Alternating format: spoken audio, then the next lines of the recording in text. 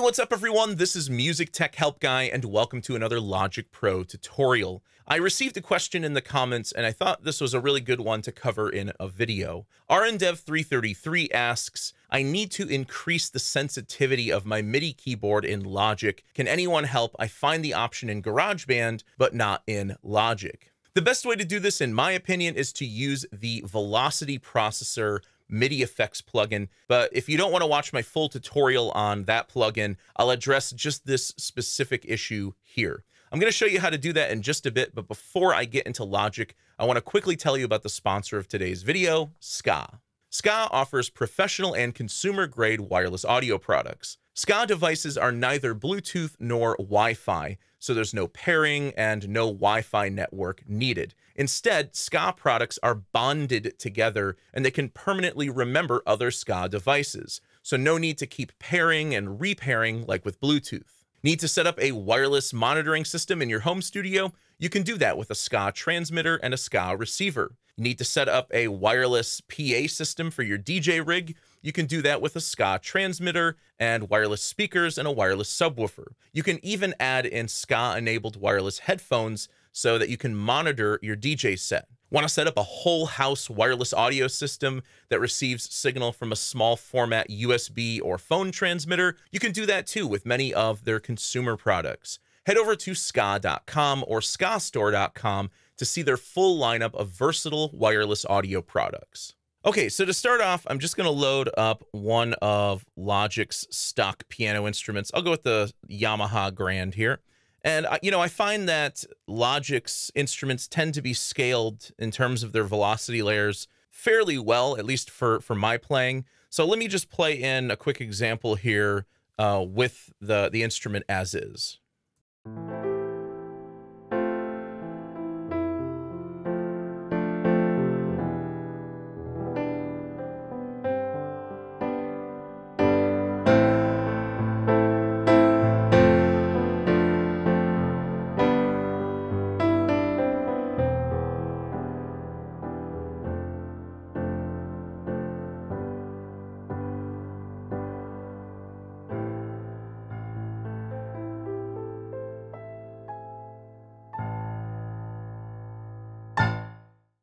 So yeah, in this MIDI recording, I have a wide range of velocities. I have some maxed out velocities at 127, and then I have some, softer velocities in the 30s.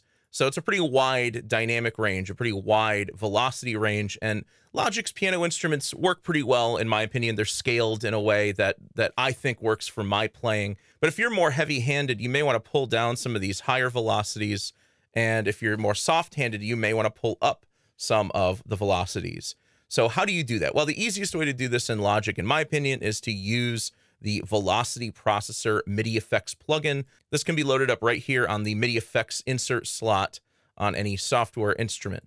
Now, the way this plugin works is it kind of works like a velocity compressor. So you have an input value and then an output value. So the input value is transformed in some way and can be lower or higher than the original input value. So if I set the threshold to 1, and then I set the ratio to 1, and then no makeup, you'll see that this is just linear. So 1 in is going to be 1 out. 50 in is going to be 50 out. 127 in is going to be 127 out. So let's say that you're in a situation where you're really heavy-handed and you want to tame down the louder velocities. What you can do is you can pull up the ratio a bit and pull up the threshold a bit.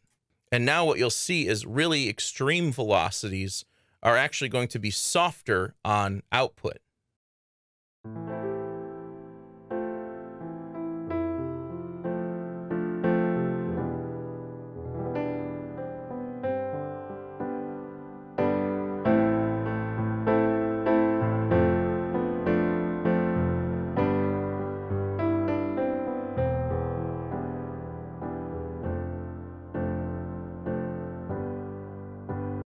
Here we run into more of a mix problem where the dynamic is really soft, but you can barely hear it in the mix. You end up pulling up just the volume of that track as opposed to pulling up, the velocities.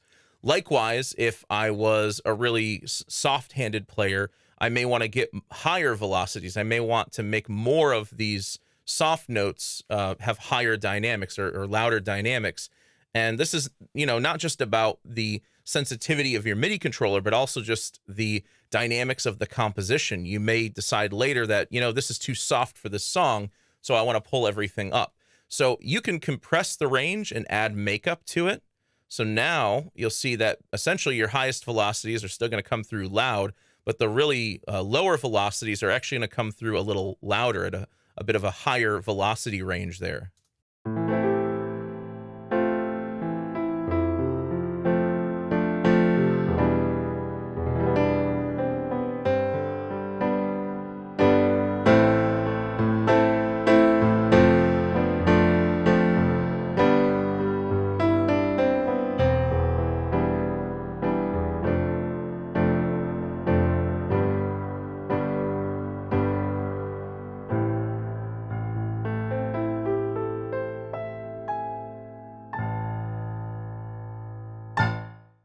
And all of these Velocity Processor tricks can be used while recording. So you can actually just load up this plugin, dial in a setting that fits your playing style to change the sensitivity of your MIDI controller, then hit record, and you can play through the plugin in real time. And the best part is you can still make changes to the Velocity Processor later. Now, if you want to bake the Velocity Processor settings into your MIDI recordings, you can do that too. I'll demonstrate how to do that later on in this video, but it is possible. Now, I find this is even more helpful when I am using third-party software instruments.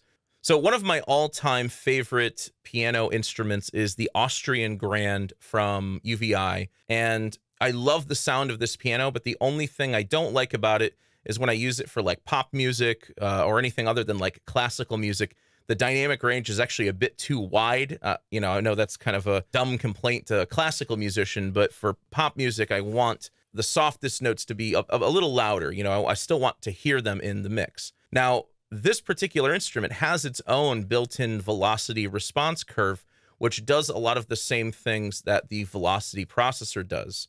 For now, let's go ahead and just bypass the Velocity Processor. Let's listen to the instrument on its own, and then we'll play around with some different Velocity Processor settings.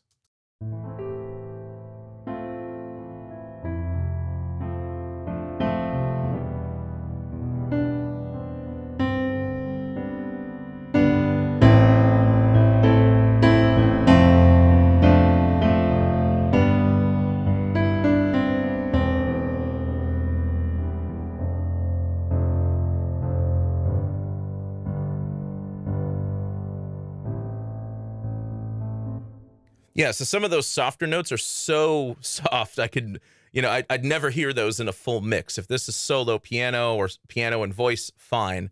What I prefer to do here is to use the compress mode again to sort of compress the velocity range a bit, pull up the makeup gain. And what this is going to do is it's not only going to bring down the loudest velocities a bit, it's also going to bring up the lowest velocities.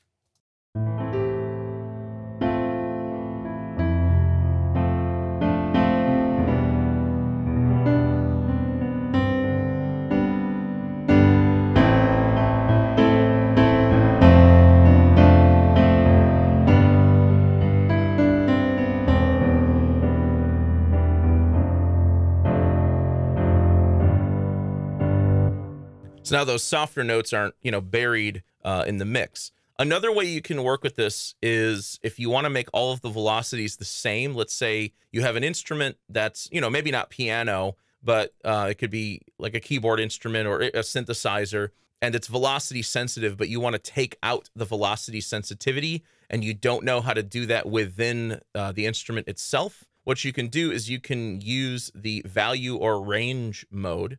And here, what this lets you do is set the velocity to a fixed value. So I could set this to like 90, and now all of the velocities are going to play at 90.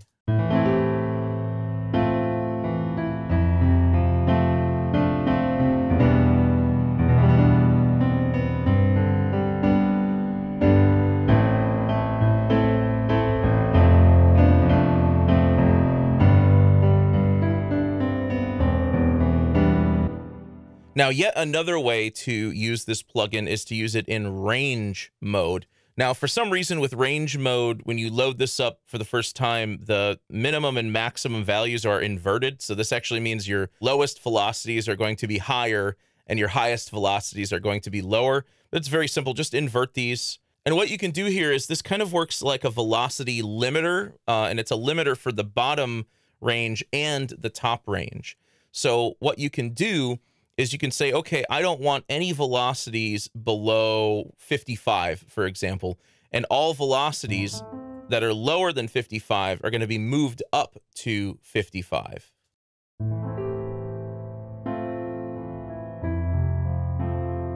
Maybe I want a little bit more. Let's go up to 75.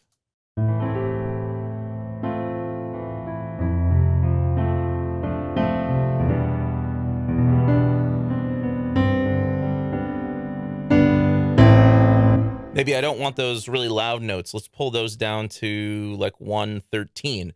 So now the loudest velocities are going to come down a bit. Let's lower the bottom range just a touch more.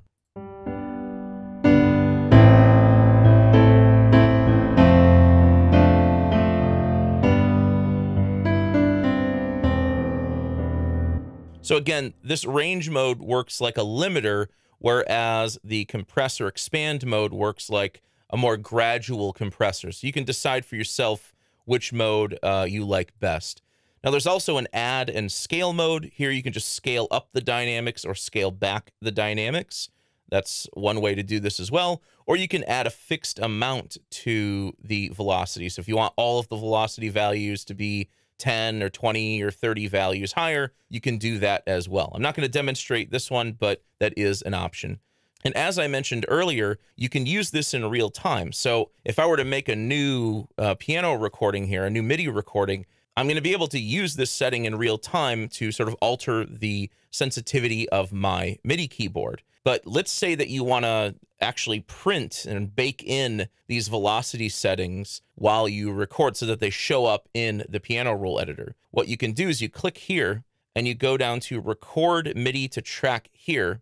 And what this will do is as you record, it'll run all of your MIDI notes through the Velocity Processor first and then record them onto the track. So let me do just a quick example here.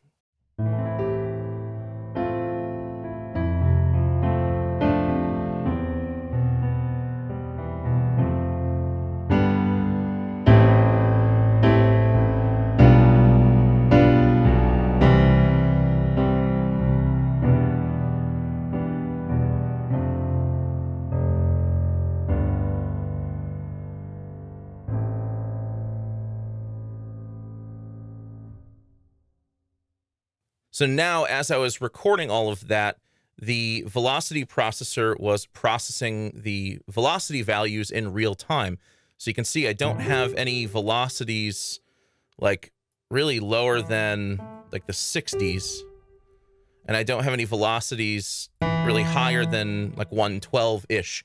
So again, this is a way to compress your velocity range and alter the sensitivity as you're playing in real time. And as long as you have this little orange marker here, you actually don't have to bypass the Velocity Processor, but I typically do anyway. Or once you're all done making all of your piano recordings, you can just completely remove the Velocity Processor from the signal chain. So there you go. That's how you can use the Velocity Processor to adjust the velocity ranges and the velocity sensitivity of your MIDI recordings. So this plugin is just magic for MIDI piano recordings. I use it all the time. I hope you guys enjoyed this video. If you did, please leave it a thumbs up and subscribe to the channel to see more content like this. As always, thank you so much for the support and thanks for watching.